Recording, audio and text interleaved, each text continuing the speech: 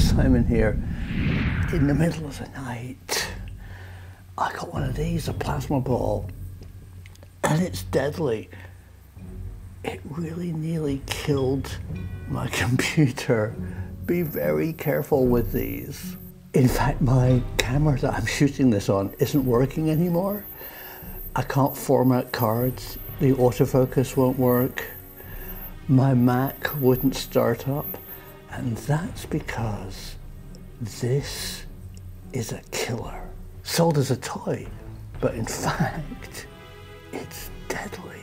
It works with this Tesla coil with tens of thousands of volts ionizing gas inside this low pressure glass globe. Inside are noble gases, probably in this case, neon and argon. But the globe doesn't contain this magnetic field, these ions that have been stripped from the gases.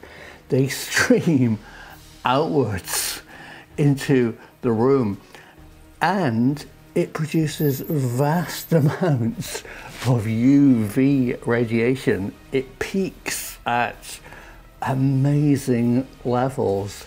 I am burning my skin by being near it. Be very careful with these, and do not put them next to expensive electronic equipment or phones. These plasma balls are fun, but deadly.